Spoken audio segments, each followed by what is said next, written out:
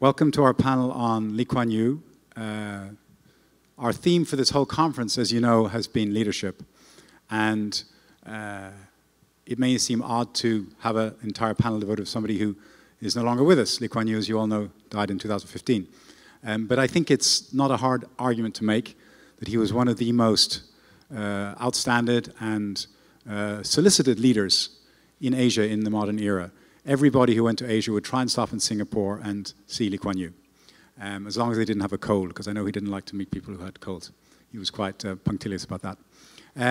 But I have with me two excellent interlocutors, Allison from Harvard, who has his own book on Lee Kuan Yew with Robert Blackwell, and Shashi Jayakumar has also got a book which he edited on Lee Kuan Yew.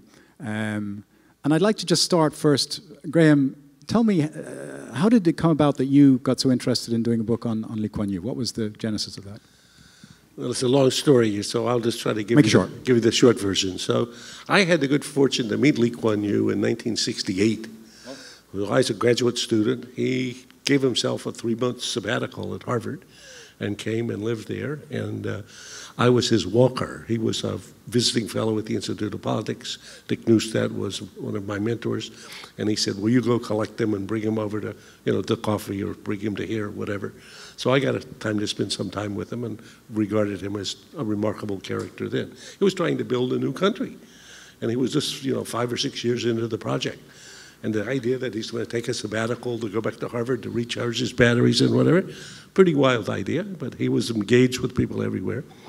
And then I had a chance to see him every couple of years, after that. So in the book, the little book that I did with Blackwell, it's a great book, I think, in the sense that 90% of all the words are Lee Kuan Yew words. So we basically had the idea to put the questions and then capture his nuggets, because he had a great capacity for answering an issue or making a point in a very pithy and pointed, often provocative fashion. So you can, as somebody else, I was at an event a couple of weeks ago and somebody said, this book is so fantastic. I said, well, thank you very much. They said, I regard it as bathroom reading. So I thought, wait a minute. So what is that? He said, you keep it in the bathroom, and then you can just open it up, because you can open up to any chapter, the future of India, or the future of Islamic extremism, or the future of, whatever. Each chapter is just 15 pages, so you got the questions and you got the answers. And he said, I just read a little bit and I learned something, because you cannot pick up any page or two of the book with the questions and get the answers and not say, whoa, whoa. So we called the book, actually, The Grandmaster, Lee Kuan Yew on the Future of China, the US, and the World. And I think it's literally true that I've had a chance to see most of the serious thinking, leaders over some now decades. I haven't seen but 2 who are grandmasters in strategy, and that's Lee Kuan Yew and Kissinger. Yeah. Interesting. Interesting that he would go to Harvard for 3 months while he was prime minister. You wouldn't consider taking Donald Trump for 3 months? You don't have to answer that. He would be welcome. Shashi, let me just put a footnote about that, because it shows what a remarkable character this guy was. Here, they haven't succeeded, for sure. I mean, theirs is a very, I'm sure you'll tell us more, about details, but he thought that he had to understand what were the main currents in the world. And as he says in his own biography, Ray Vernon, who was a professor at the business school, who was at the time just getting his head around what we now think of as globalization and multinational corporations, was a big influence on him. Yep. He was getting the big themes, and then lo and behold, in Singapore, he decided we'll create an environment. All these multinational companies will come, and it worked. It worked, yeah. Shashi, your dad was foreign minister and in government for a long time. You've been in government. And you spent a lot of time with Lee Kuan Yew. Give us a sense of what he was like. I realize in the later career, but give us a sense of what Lee Kuan Yew was like as a leader, even after he left the Prime Minister's post. Sure. Just briefly, the background. I was seconded out of government, public service, to work on a book with Lee Kuan Yew, with others, that became one man's view of the world. It's well worth reading. It's the summation of his foreign policy thinking. That was like doing a mini MBA. So one week he wants to talk about China. I have to do the brief, what he's ever said about China, what agencies said, what his friends have said, what China says, and so on. He reads the brief, and then that plus the transcription, the interviews, and for China, it went on for weeks. Just that country becomes the core kernel of the chapter of that particular book. Tremendously intellectually curious, and if I can just go back to Harvard here, it's very, very interesting that 2.5, 3 years after Singapore's independence, where Singapore's independence is by no means guaranteed, secured, he chooses to do a sabbatical, not just any sabbatical, a sabbatical at the place he feels is the future driver of the world polity, world growth, because if you look at his emotional academic attachment, it's not to the US, it's actually to the UK, Fitzwilliam College, Cambridge. Right? He decides not to do this, and he goes to Harvard, and Prof. Allison can correct me, I think it's at Harvard that he meets some of the future great geopolitical thinkers, I mean, yourself obviously, but also Sam Huntington and Henry Kissinger, I think, correct me if I'm wrong. So that becomes very, very important to him. To track back to your question, in terms of learning from the greatest minds, the ones who really have pragmatic, important things to say, I've never seen anyone who's a better exemplar than he is, even in his old age. And it's not by accident that Peter Ho, the former head of Singapore Civil Service, has called Mr. Lee a one-man intelligence agency, because he really was that. Interviewing him from 11 to 13, you got a sense of the sheer scope of his mind, which is why the 20 volumes of his collected papers, I don't advise you to buy this, get it at a library, show the sheer amount of time he actually made, not just for statesmen, but for ordinary journalists. You know, I suspect that it's a deep sparring instinct within him where he gets something out of the exchange. So some of the best things in the 20 volumes are actually not with other statesmen, but with like Farid Zakaria and this kind of thing. He wants to know, particularly in his older age where he doesn't have the energy to go out and find out what makes polities tick, he wants people to come to him. The sheer amount of time he makes for everyone, low, high ranking, so long as you have something interesting to say, he'll make time for you. And I think it's in your book where he talks about how it's actually more valuable to spend time with one smart person who's read a whole bunch of books, and you can distill their knowledge in a 30-minute or an hour interview, as opposed to reading all the books they read, which will take you years and years. A very interesting approach to how do you get knowledge. You find the smartest people and talk to them rather than go to the library. Well, the Singaporean who attended this last year, Bilahari Kausikan, who's a friend of yours, would be able to give you illuminating, sorry, I'm quoting him, but he as a junior country officer gets questions from the Prime Minister's office in the early days, and he answers them directly. This is before email, you know, without realizing this is heresy, that the powers that be in the Foreign Affairs Ministry will come down really, really hard on him. That's not how you do it. You write the minute, the memo gets vetted up 3 or 4 levels. That doesn't happen. You have a ding-dong between young Bilahari, country officer, and Lee Kuan Yew. But he allows this to happen, the big man, because he's convinced that, hey, this guy, I don't know who he is, just a small fry. He's got something interesting to say. He's a smart guy. And this happens time and time again. If you look at the files internally, which I have in the archives, the number of times Lee Kuan Yew wants something done, he doesn't go to the minister or the permanent secretary. He goes down right to that small digit in the intelligence service or whatever, the foreign ministry, the guy who actually knows the stuff, the up-and-coming guy. And that guy's career is marked from then on. The number of people who were in that situation who later become the top-ranking guy, that's extraordinary. Now, I'll get you a moment, Graham, but I just want to pursue that point because Lee Kuan Yew, there's a strain to him which is kind of almost un-PC. He has a great respect for talent, but impatience for people who are not smart. He discarded people very quickly if he didn't think they were worth it. And in that example you give, I mean, Bilahari is a very smart guy, and he spotted his talent very early on. But he has this sense that there are a small number of people in this world who were born, and he does think that they were born, genetically well predisposed to rule, to be smarter, and the rest not. And your task is to find the smart people, work with them, and try and be nice to the rest, but don't waste your time with people who aren't there. It's a slightly odd strain to his personality, or no? This plays out in a number of different ways. So in the earlier years, up to the 80s, you would probably want to call it eugenics, because that's what it was. I didn't use that word, but yeah. Yeah, where he encourages graduate mothers to have kids and places disincentives for all the others. And there was sort of I wouldn't call it a revolt, but widespread dissent against this, including from some within the 1980s political leadership. He probably, in my view, felt this almost towards the end, but he was forced to downplay this for pragmatic, socio-political considerations. But the other, perhaps more interesting way this plays itself out, he's interested in knowing what makes the winners tick. So some grad student one day will write a really interesting paper about the books that Lee Kuan Yew read. But I can give you a couple of examples. The book written about what made the NASA astronauts, those involved in, I think, Apollo 13, successfully come back. What trained them, how they had the right stuff, how precisely their training clicked into gear. But there are all kinds of obscure references in his writings to him being fascinated by memoirs of concentration camp survivors, for example. How were those, why some perished and why some made it through? The guy you expect least likely, based on his makeup, who actually made it through and survived and later thrived in later life. He was fascinated by this kind of writing. But if I jump Please. in on this, because I think we have a chapter in the book on leadership and Lee Kuan Yew. So Lee Kuan Yew loved saying to you, he would say something, and you would just gasp almost. You're, what, you can't say that? And he would say, he said this more than once, young man, my objective is not to be politically correct, just to be correct. Okay? So he had a core concept that genes matter, and no apologies about it. He said, you might as well, if you have a sheepdog, the sheepdog can do things that an ordinary dog can't do.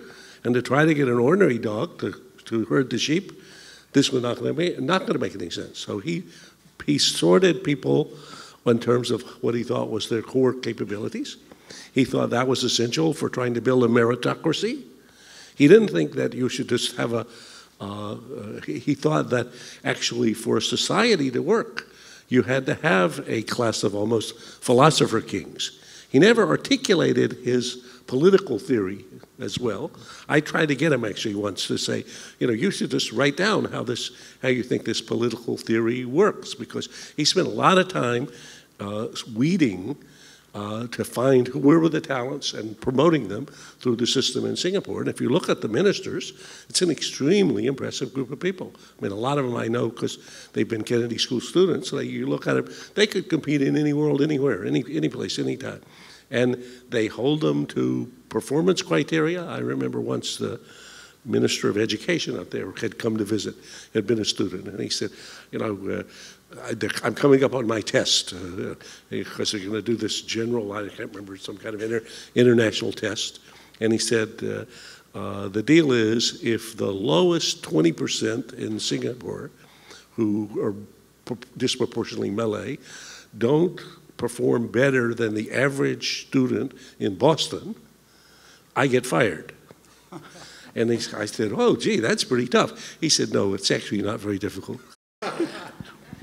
You have an interesting question in your book, which you asked him, which were, what are the most common mistakes that leaders make? And his reply was twofold, and it was very interesting. The first is more obvious, which is hubris, overconfidence. Leaders get bigger beyond themselves. But the second one was, a big mistake for a leader is to miss a transformative opportunity when you're presented with it. And that to me is that's the Lee Kuan Yew afterburner. You can say, yes, leaders shouldn't get too big for their pants, but the second part I thought was very interesting. Can you talk, do you remember when he said that? Yeah. Yes, okay. He thought that on the one hand, he didn't seek the opportunity with his two buddies, Rajaratnam and Dr. Go, to try to build a country. But once they determined to do it, they decided, okay, how often do you get a chance to do this? Let's see what we can do. Let's see what can be done. He then would look where there were opportunities. So he was quite taken, and the reason why he and Kissinger were the two closest intellectual soulmates of each other for strategic opportunities, just what you're saying. So he was very impressed with the Kissinger-Nixon opening to China that provided part of the context for both Vietnam, the closing of Vietnam, and the widening of the gap between China and the Soviet Union in the Cold War.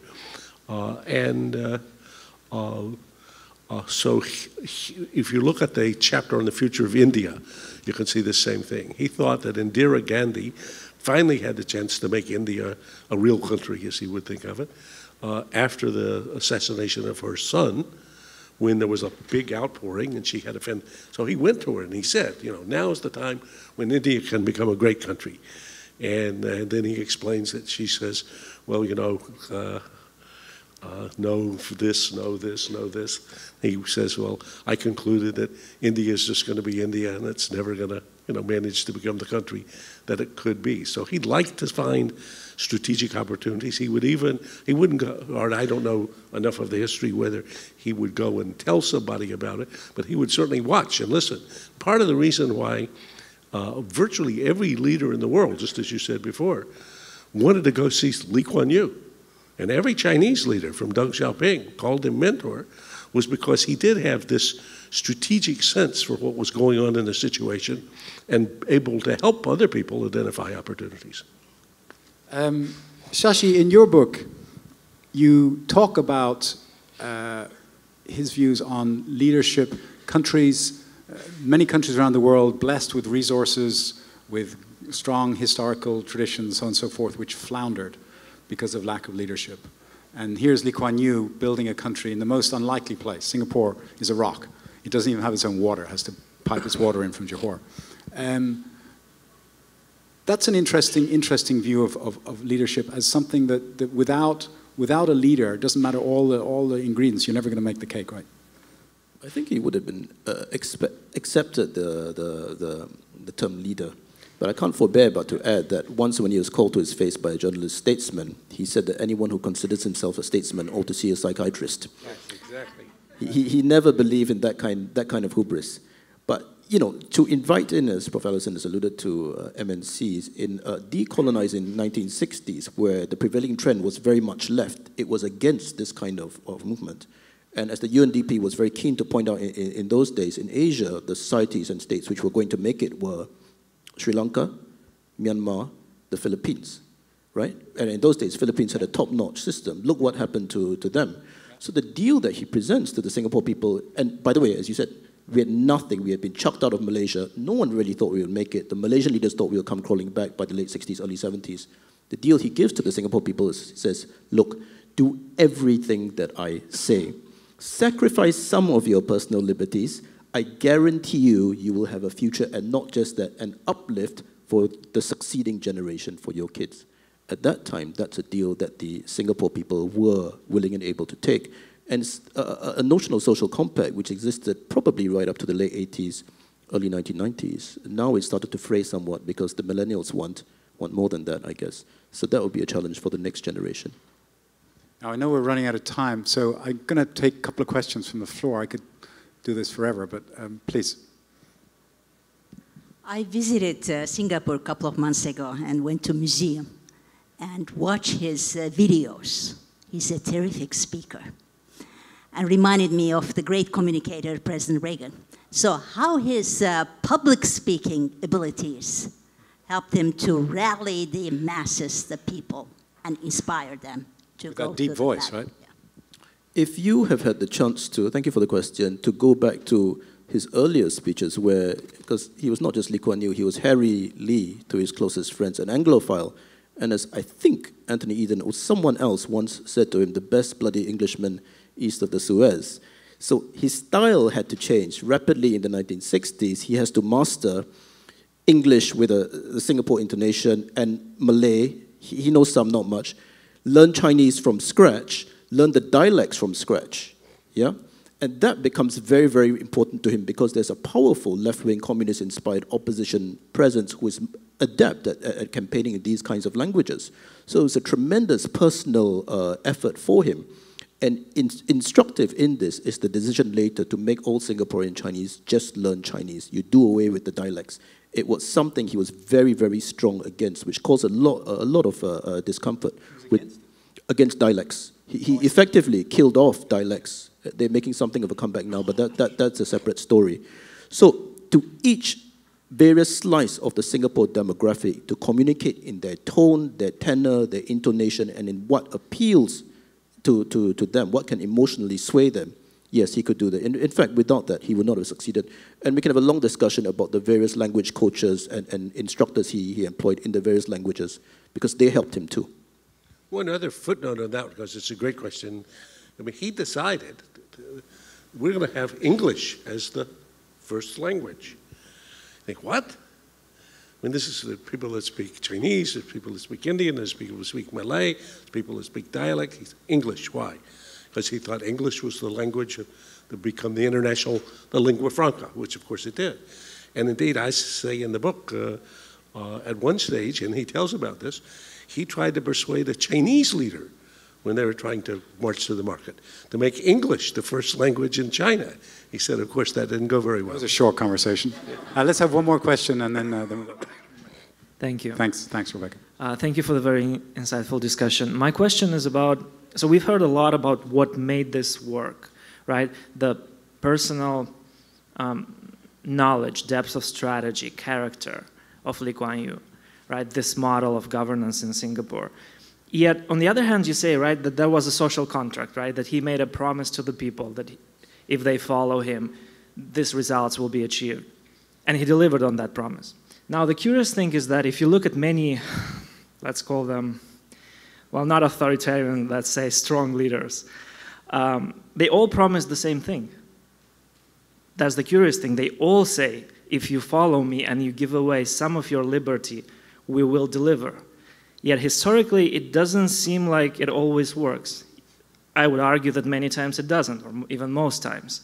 So was Lee Kuan Yew aware that his example, or to what extent he thought is something that could be replicated? In other words, does Lee Kuan Yew model work without a Lee Kuan Yew? Thank you.